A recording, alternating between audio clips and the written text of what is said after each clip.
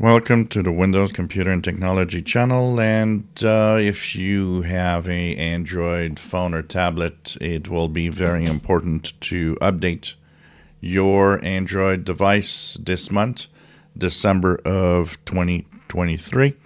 The December updates have been released, so if you have a Pixel phone from Google, by the way, do it immediately. You can do it now.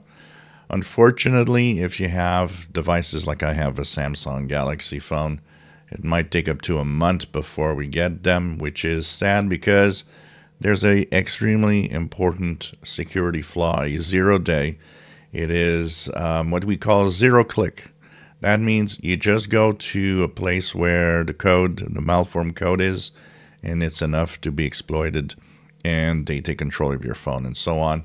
Which means be careful if you use your phone on public Wi-Fi.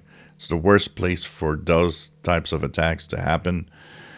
So basically, the updates for December fix 85 security vulnerabilities. But the one that's really important is that zero-click flaw. It's already being exploited in the wild by bad guys. So that means try to keep your devices only on your cell phone connection, on your data, if you want, because if you connect to public Wi-Fi, increases the risk of being exploited by that flaw, even with modern devices. So if as possible, keep your data connection rather than connecting to any Wi-Fi that you don't know of. You can connect to your Wi-Fi at home, but public Wi-Fi are bad for that. So these are, once again, if you have a Pixel phone from Google, you will have the fix already. There are a couple of other phones that also have the updates as soon as available.